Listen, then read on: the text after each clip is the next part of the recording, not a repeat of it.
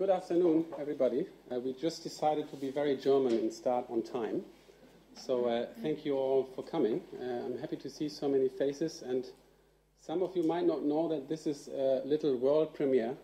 It's the first public lecture jointly organized by DED under the DED in ZEF, under the umbrella of the, I'll have to take this mouthful, the United Nations Sustainable Development Solutions Network.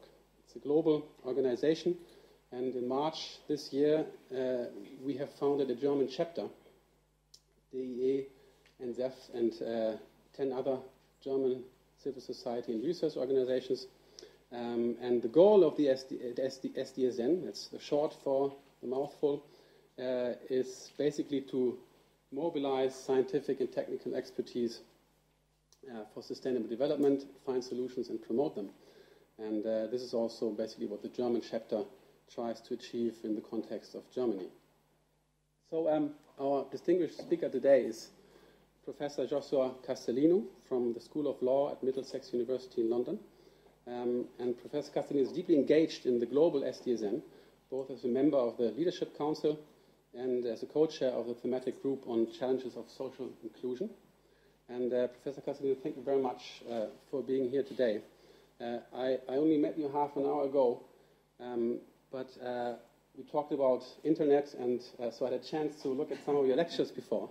And I know that you don't like that moderators set you up for failure by telling too much about what you've done in the past. So I limit myself to just a couple of key issues that you should know about him. If you want to know more, Google him or corner him right after his talk here at ZEF and ask him. Well, Professor Castellino has worked and published widely on international law, human rights law, self-determination, indigenous rights, and many other related topics. And beyond his role in the SDSN, he's also engaged in various international initiatives on human rights advocacy. And his topic for today, I believe, could not have been more timely. In fact, after announcing it, we received some feedback that made us believe that this will be a hot discussion when we're done. So I'm looking forward to that one. And in that sense, I want to also thank Professor Anna-Katharina Hornidge for agreeing to kickstart our discussion later this evening.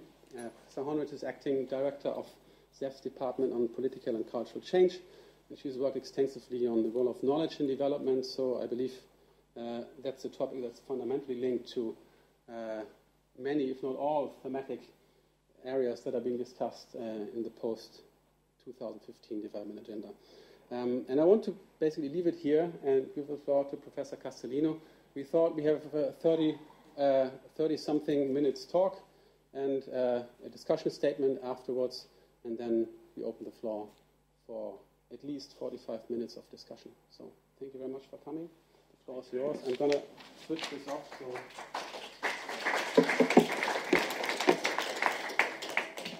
Thank you very much for the opportunity to do this lecture, and thank you for inviting me. It's a great pleasure to be here, and I'm hoping that we have a quite thorough discussion on some of these aspects. I'm very conscious that, in a sense, we are probably speaking at this from different issues and different perspectives. That I'm speaking to you very much as somebody involved in international law. I'm looking at the extent to which human rights is relevant, and also in the context of trying to understand what is being done with regards to the post-2015 development agenda. As we speak, of course, we know that there's an organization that's making its way down the Tigris, which has already made its way down the Euphrates, and is capturing people, and capturing towns, and capturing villages. And it's not just capturing land, it's pulverizing land. It's pulverizing its opposition. And I think this is the kind of scenario that we are living in, and this is the kind of scenario we need to really address if we're going to think about what any planning agenda is going to be. So my comments, essentially I'm going to talk about 5 different issues, and if you bear with me, I'll just tell you what they are. And judging by the fact that we have about 30 minutes, I'm going to spend about 5 or 6 minutes on each. So I want to first talk to you about the promise of human rights and the reality. I'm going to talk about what the Human Rights Project was meant to deliver and how it's failed. I want to speak to you a little bit about the danger of business as usual as we go forward. I want us to focus a little bit on the bottom billion, because I think that's where these challenges lie, and I think what's happening with Islamic State at the moment highlight that very clearly. I want us to think a little bit more about the future from the perspective of the disenfranchised. And I want to ask us questions about, well, here's all this analysis and all these problems we can look at. Where do the solutions come from? I have to say that I am an optimist, and I do believe that we are agents of change, and that we need to find the solutions from within us, and we need to implement them. But to be able to do that, it requires quite a significant mindset shift, and I'm hoping I'll be able to demonstrate why. Okay, so we think about the human rights agenda itself, and the promise of the human rights agenda. Essentially, it's based on a fundamental notion, and that's that every individual has inherent and equal dignity and worth. That's the fundamental principle behind it. So we live in a world, or we are meant to live in a world, and we are meant to construct judicial, legal, and administrative systems that can guarantee that the rights of every individual to their inherent dignity and worth can be upheld. That's supposed to be the promise. Quite a radical promise, to be honest, because it's located within law. It's located within what I often think of, along with theology, as probably the most conservative discipline. And why do I say that? You can say, well, law has always had this difficulty. On the one hand, law is nothing but a set of rules. On the other hand, law is a set of rules guaranteed towards creating order. And you think about order, and you say, well, yeah, we can create order, but what about justice? Where does justice fit into the equation? You can have unjust orders. Apartheid South Africa was ordered, but it was unjust. How do you create a just order and not just order? I think that's going to be the big challenge. And as we go forward, the notion of locating the human rights agenda within law was quite radical. Again, we live in an era where we glorify democracy, and of course, like everybody else, I believe that democracy is the worst possible governance except for every other one, which is even worse. But even in the demos, when we think about ancient Greece, women and slaves couldn't vote because women couldn't own land, and slaves were objects of law and not subjects of law. So when you look at the oldest forms of legal lawmaking, if you like, law was made by the powerful to protect the interests of the powerful. And in the context of that, justice, we hoped, would flow from those order. So the challenge really of locating human rights and the justice question at the heart of the Human Rights Project, at the heart of the United Nations in 1945 was radical. Not many people knew about it in 1948 when the Universal Declaration was passed, but that particular document has since become the blueprint on which many administrative legal systems are based, and is featured in almost every constitution.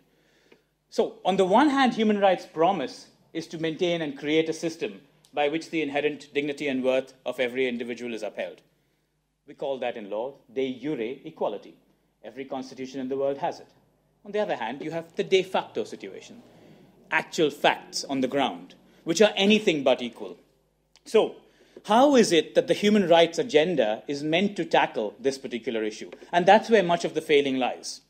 So initially, when we had the vision of the founding fathers and mothers of this particular regime, the idea was that human rights would be civil, political, economic, social, and cultural. If you're looking at the entirety of human existence, you need to worry about the fact that somebody needs to have the right to work, and the right to education, and the right to health, as much as their right to be free from torture, as much as their right to have the freedom of expression. That was the theory at the start. Then there was an intervention. From 1948 to 1966, the world community fragmented again, and this time on the basis of East-West. You had Western countries who were driving the process of human rights forward, who argued that essentially what this was about creating robust mechanisms to protect civil and political rights. When you said, well, what about economic, social, and cultural rights? They said, the market will decide. Laissez-faire economics will decide. In the meantime, you had African states who said, well, you can't eat the right to vote. What's the point of having civil and political rights? We need to have socio-economic rights. We need to ensure infrastructure, health, education, to which the counter-argument was, yeah, but we're talking about human rights that's applied by the judiciary. The judges can't decide how much money needs to be spent on education. That's the job of parliament. That's the job of legislators. So we had this clash very early on, and the result of which you had robust mechanisms for the protection of civil and political rights, but you had almost no interest in socio-economic and cultural rights. And I think at that point, the fragmentation between the development community and the legal community on human rights was almost a permanent divorce, because you essentially didn't have a common language anymore. People working in development weren't that interested in torture, death penalty, freedom of expression. They were interested more in socioeconomic rights.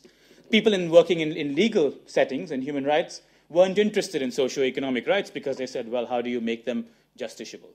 And justiciable, for those of you who are not familiar, and apologies if you are, but for those of you who are not familiar, justiciability is a concept by which you go to a court of law and the judge enforces your right. So the argument is, if you're threatened with torture, you could go to a judge and the judge can prevent the torture from occurring. But if you're hungry and you go to a judge and say, I have a right to food, the judge can't enforce your right to food. That's the simple explanation of justiciability. So this chasm grew. The other reason why this chasm grew is essentially you think about how the human rights mechanism worked. So you think about, and this is almost, I guess, a bit of an exaggeration. But typically, human rights were gained by advocates who could fight against the state and win judgments in a court of law. Now, that's fine to a certain extent, but it assumes that people who really need access to these things have access to courts. Very often they don't. Very often the people who are victims of human rights are nowhere near the legal system. They are not represented among the lawyers. They certainly have no representation among the judiciary. They don't form part of policy-making communities. But the hope is that somehow by expressing these promises in law, those who are denied the promises will somehow magically be able to commandeer a lawyer and will take their case to court and will win it. Sorry, there's place here if you want to. Just stand here. That's okay, that's okay. I'm happy to be interrupted at any stage. So I think that's the issue. So the fundamental difficulty really with human rights became, how do you create access for those who need it most? And this is a fundamental question, because the whole idea of human rights and locating it in law was this idea that it's no longer just the powerful who can access it, but everybody. But if everybody can't access it, then what's the point of it? How does it work? You know, I tell my students when I work with them, look around a courtroom in a common law country. I come from India, very much a common law country, very similar to British institutions. When you enter a court in a common law country, people wear wigs. People have a physical bar. There's an ambience there. It's screaming, you don't belong. It's screaming a conversation between the powerful. So essentially, if you are a victim, you need to find somebody who's powerful enough to make your argument to somebody who's even more powerful, who can then give you what you want. So the idea is, you make a great argument, and then the state throws you some scraps, which you then accept as your human rights. And this is an exaggeration, but it's a fundamental aspect for me, because essentially what you then have is a mechanism by which law doesn't address the needs of the most vulnerable. And instead you have law as a means through which the powerful gain even more protection than they already had.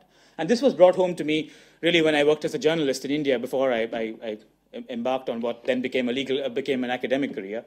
But when you work in the slums in Bombay and you talk to them about evictions, slum evictions, and you say, but the police turned up yesterday and took away and demolished your slum, what do you mean? Surely you can go to the police. And they say, well, the police demolished it. You say, well, what about the courts? And they say, what? No, of course not. And you realize that actually the poor view law as an instrument of disenfranchisement and not as a means to gain the rights that they have. So how do you challenge this? How do you actually get in a position where you can speak power or speak truth to power, as Virginia O'Leary puts it? I think that's the major challenge. So in many ways, the human rights agenda in that particular context has not given us the kind of insight we need and not given us the kinds of tools that we need to fight this particular aspect. Now, let's park that to one side and look at the post-2015 scenario that most of you work on and are interested in. If we have the data that we have with regards to climate change, if we have the data that we can see with regards to inequality, this problem is going to get heightened. And we need to find a mechanism through which we can address it. If we take the human rights approach as we know it now, individual rights-based, conducted through courts of law, based really on an argument that is made by advocates to a state, we're not going to be able to address these kinds of questions. The human rights agenda has not delivered very much for people in vulnerable groups. I'm not saying it's failed, because it's created some bulwark of protection, but it's not developed the kind of goods it was meant to develop. I think the challenge is going to be that. So if you imagine a world where resources are even more hotly contested for, you will have a scenario by which the rich get richer and the poor get poorer. You will have a scenario by which there will be people involved in production, and there'll be others who are there just to consume, but to be able to consume, they need to have the resources to consume. They won't have those resources to consume. And this is a real worry. The worry that essentially the poor get bid out of the process and that ultimately they don't become stakeholders. And I think, for me, what's happening in the Middle East at the moment with Islamic State is a classic example of that. It's tapping into an anger that people have. That anger was first expressed in the Arab Spring, where people said, no more privileges. No more are we going to live in a world where we are told we are equal, but just like Animal Farm, some of us are less equal than others. We want a society where we all have a stake. And this is the promise that has been made in our constitutions, and we're not getting it. And that Arab Spring meant the hope that flowered with it was again turning sour, and it's allowed very angry people to capitalize on it and to use that mentality and tap into that anger and do it through sheer fear. I think that's going to be a big challenge. So essentially what I'm talking about is the bottom billion, and this is a reference that some of you might know to Paul Collier's work. Paul Collier in 2007, when the world still had 6 billion people, allegedly, talked about the bottom billion. We have 7 now. In the context of Collier's work, he argued that actually 5 of the world's 6 billion people either live in or aspire to 21st century conditions. Okay? That's quite a high number. And the reason it's so high is because he simply lumped India and China into the 5 billion, not because India and China have people who are in 21st century conditions, but because his argument is they understand what it means to be in the 21st century conditions. They might not have it themselves, but they want it for their children. So they have an aspiration for it. So they might be stakeholders. But Collier tells us there's a bottom billion, and according to Collier, this bottom billion lives in sub-Saharan Africa, possibly in Cambodia, Laos, Vietnam. And Collier says these people live in 14th century feudalistic condition, by and large. The only aspect they have to modernity is 21st century weaponry.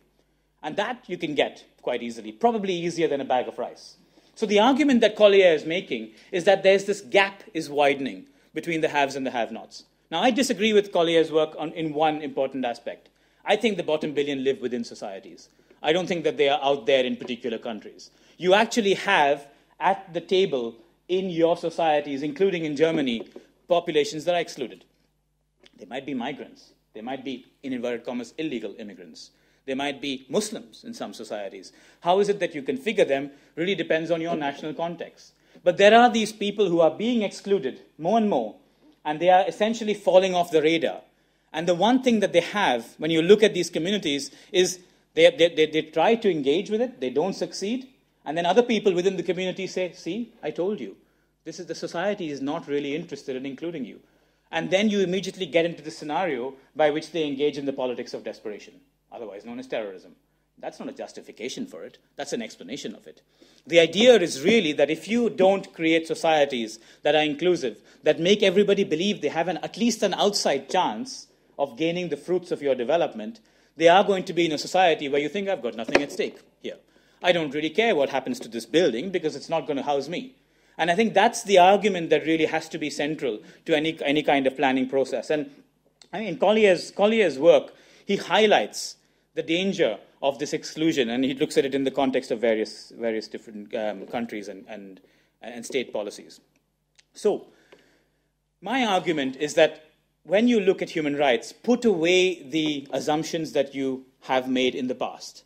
And the reason for that is because the assumptions that you made in the past and the assumptions that we were all collectively taught were that human rights were essentially civil and political, that human rights were essentially about focusing on the individual, and that human rights were ultimately given to you through an antagonistic fight with the state by the judiciary. What I'm suggesting to you instead, that you shouldn't think about human rights as a what question anymore. Think about it as a question for whom. Because actually that's the emphasis of it. If what we are involved in doing in the promise of human rights is to create a mechanism by which the inherent dignity and worth of every individual is protected, then let's look at those individuals. Let's look at those particular groups. What you will find if you look at them across different states is that at the bottom end, underneath the poverty line, there's a huge conglomeration of people who are very similar. They are often ethnic minorities, linguistic minorities, with women in those communities even worsely affected because they don't have access to resources or land either. You will find that they are indigenous peoples whose land has been taken away, who are told that they are no longer subjects of law, but objects of law, without beleaguering the point. This is an object. If I throw it to the ground, if I do, I'm not going to do it, but if I do any of that, I don't need the consent of this, because it's an object. But if it was a human being, it's a subject. I would need the consent. We have treated indigenous peoples as objects of law. They are essentially no different from a river or a tree. In fact, with the new environmentalism, rivers and trees possibly have more rights than indigenous peoples did. We have happily assumed that the land that indigenous peoples lived on was terra nullius. We use fancy Latin terms because that justifies it. Terra nullius, blank territory. So the argument in law, you can't take your neighbor's garden over, even though it might look nice. My neighbor's garden is much nicer than mine.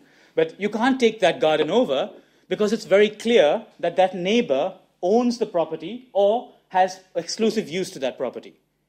But if you fool yourself into believing that that neighbor's garden is empty, terra nullius, then you can lay claim to it as the first discoverer.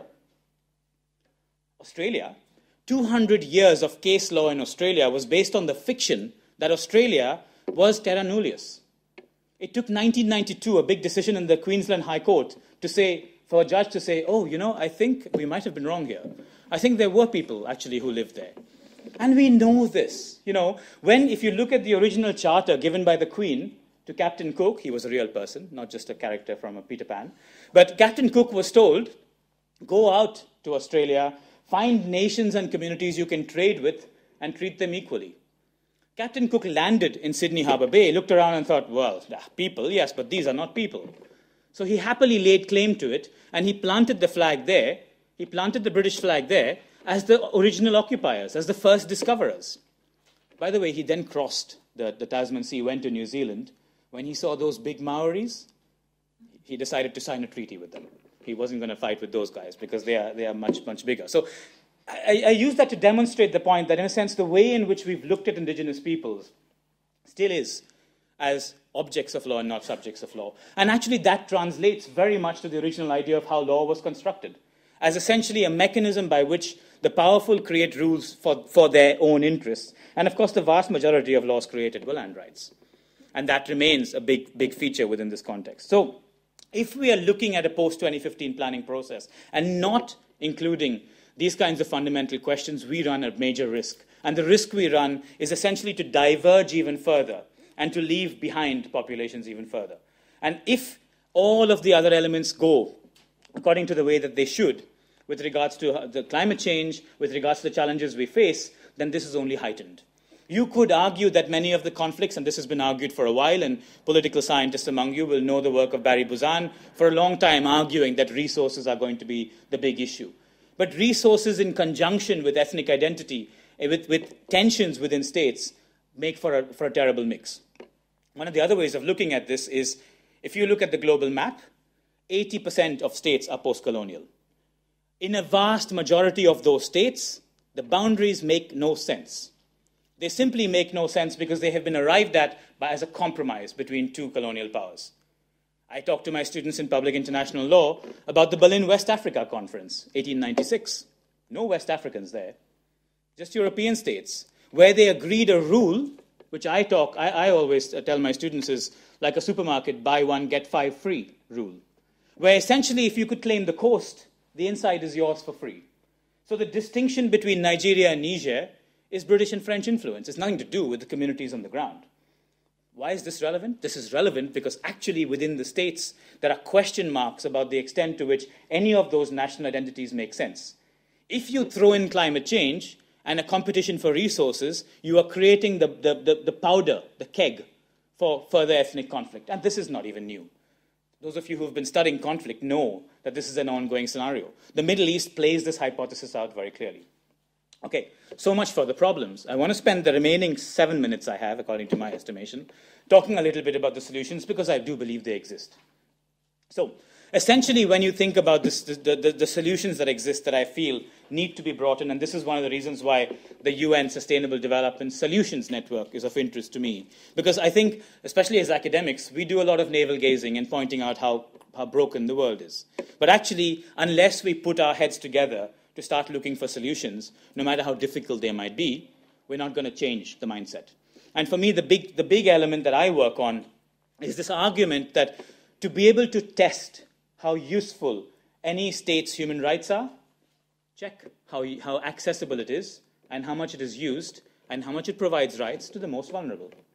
If it doesn't provide rights to the most vulnerable, the Roma community, for instance, then this is a club.